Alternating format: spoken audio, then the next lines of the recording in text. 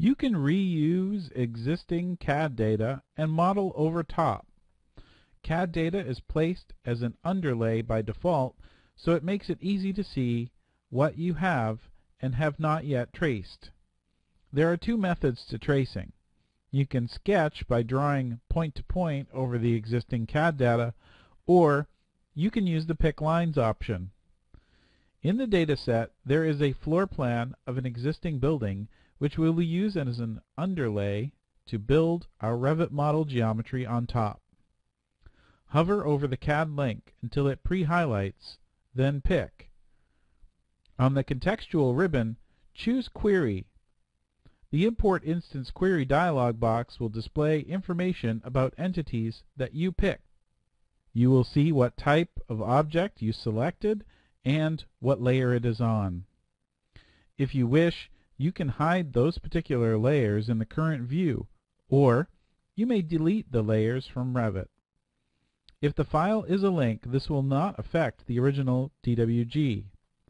Delete simply means that Revit will hide those elements in every view and not consider them in its database. I'll delete the wall component layers and anything else that might get in my way. If you're trying to match the thickness of the walls in a CAD file, you can use from the Modify ribbon bar, the Measure panel, the Measure tool. On the Home ribbon, Build panel, click on the Wall tool and set the location line to Wall Center Line. Choose a wall type or duplicate one that is set to the desired width. Notice the Wall tool will automatically find the center of two very close parallel lines, such as those in the CAD file representing the wall edges. Don't worry about modeling all the collinear segments. You can also pick points. When using the Lines option, you can sketch. If walls change thickness while maintaining a face, you can set the location line to a finish face side and either sketch the walls or use the Pick Lines tool. Revit will snap to the CAD line endpoints and midpoints while you sketch.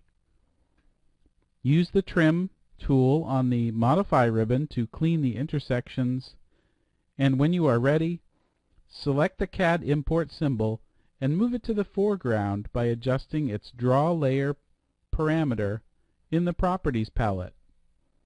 Note, this is only available when the DWG is truly a 2D import symbol. A link or import must be brought in with the option of Current View Only enabled. Otherwise, you could simply set your visual style temporarily to wireframe. You can now easily see where to insert doors and windows. If you pick the Door tool and place a door, you can use the Align tool on the Modify ribbon to place accurately to the CAD geometry.